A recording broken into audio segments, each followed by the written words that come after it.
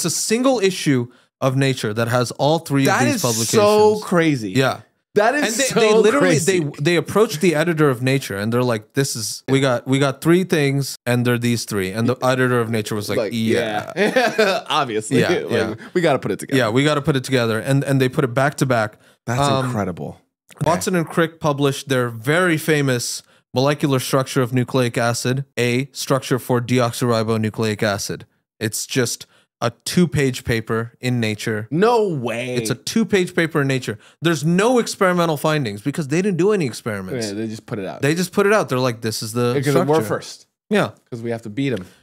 Wilkins, Stokes, and Wilson, they provided supporting evidence of the helical structure. And then Franklin and Gosling Post had the third paper. Yeah. This order, though, the fact that Watson and Crick were first, it sort of cemented that priority in the narrative, right? Yeah, right. Because they're the guys who came up with the structure.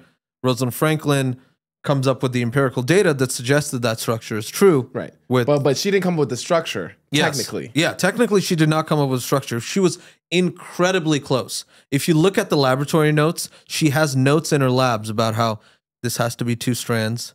They're anti-parallel.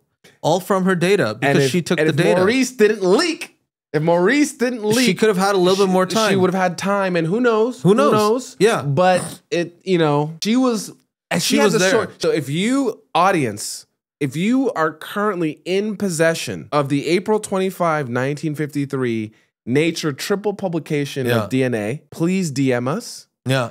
If you know somebody that's in possession of that copy, please DM us because it will make a great addition as one of our first pieces on the wall. We've now decided we're going to put the annals and history of science and great memorabilia on the walls behind us. And this would be just absolutely incredible.